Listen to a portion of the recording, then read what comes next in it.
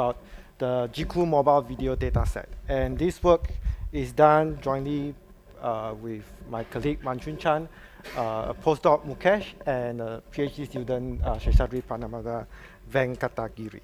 Okay. And that's me. Okay, so what is this? What is this dataset about?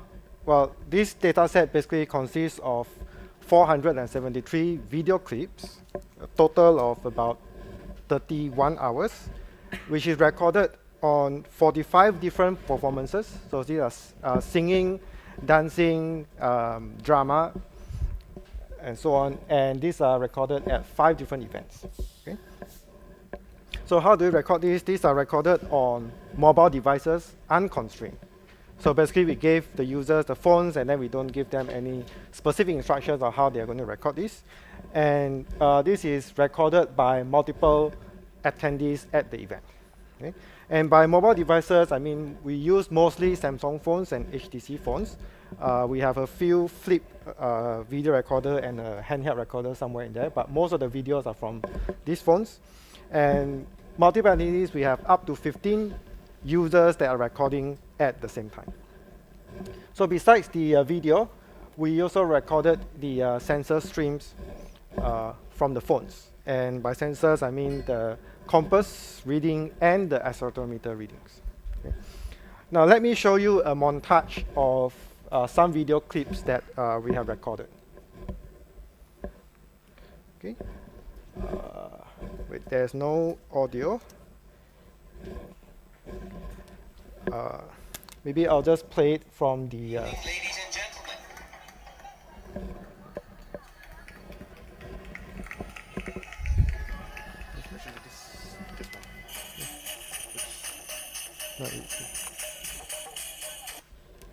No, it's not. It's not working. Yeah. It's okay. I'll just... Sorry. I'll just play it from the...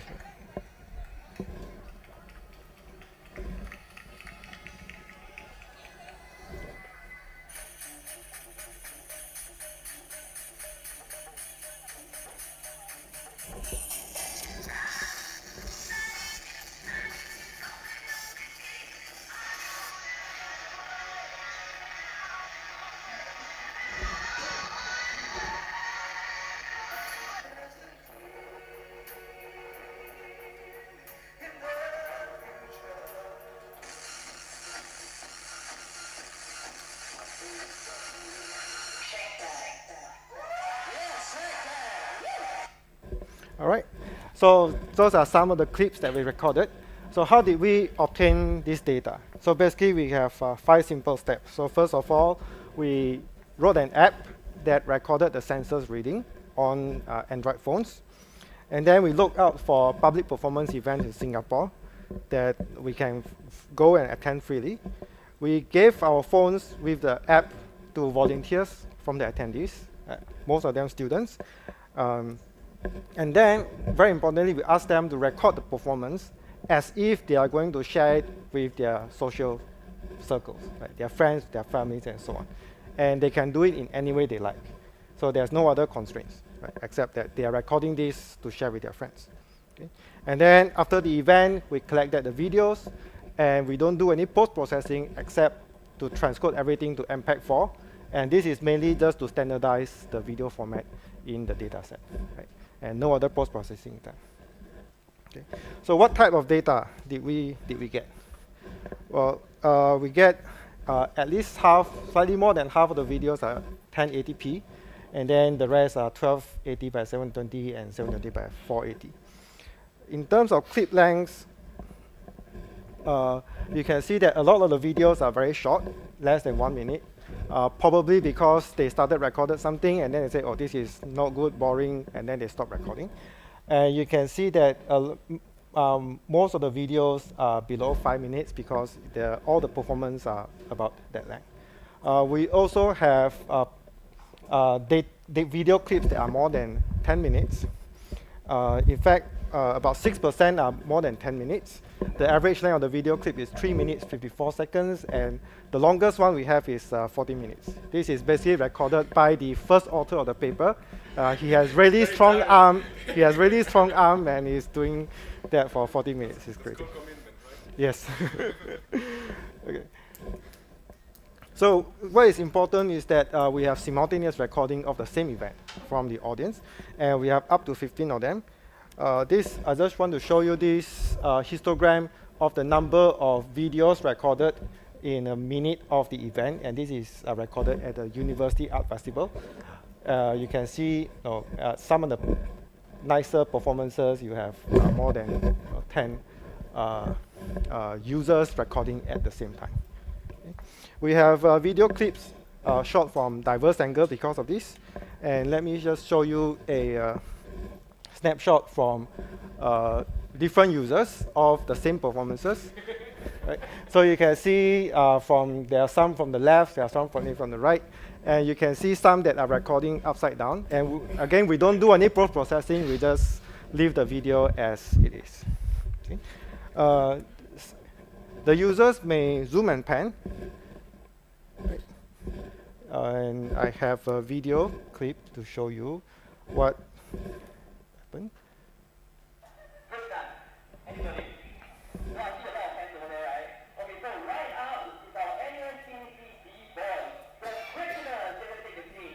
And later he's going to zoom in slightly. Okay. Okay. Well, most of these videos are of amateurish quality. They are shaky. Some of them are overexposed. This is a short clip showing that.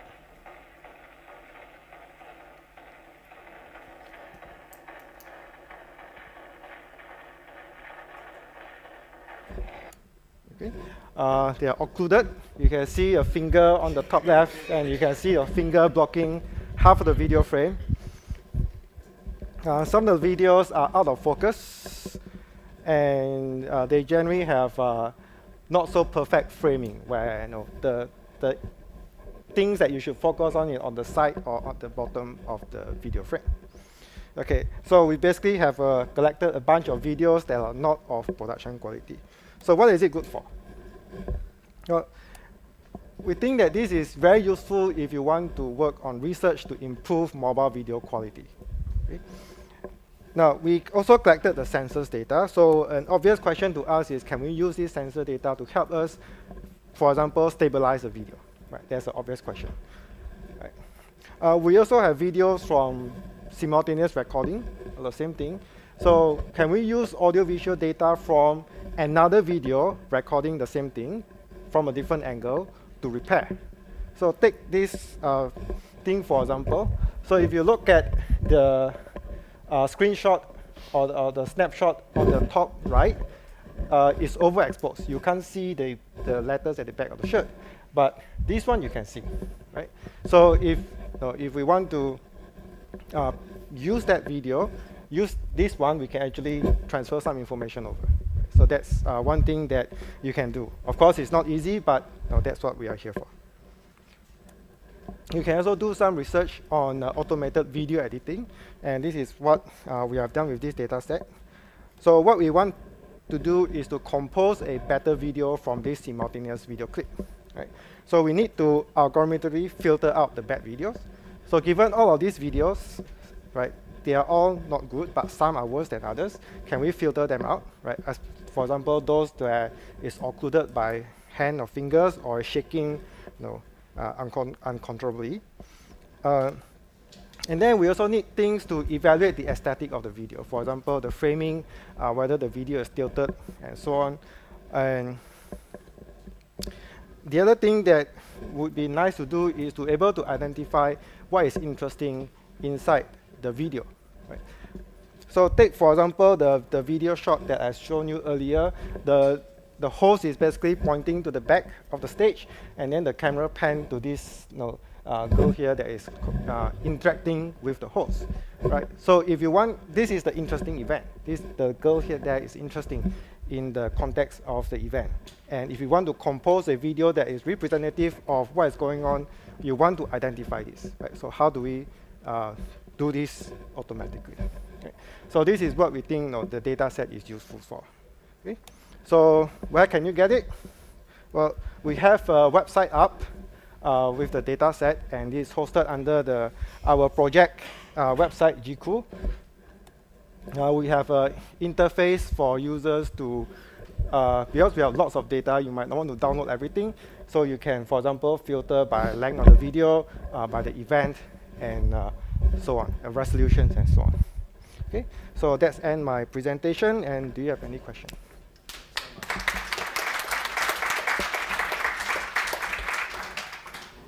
So, a great presentation. Yes? Can I go in there? Oh, yes. Okay. I go there first.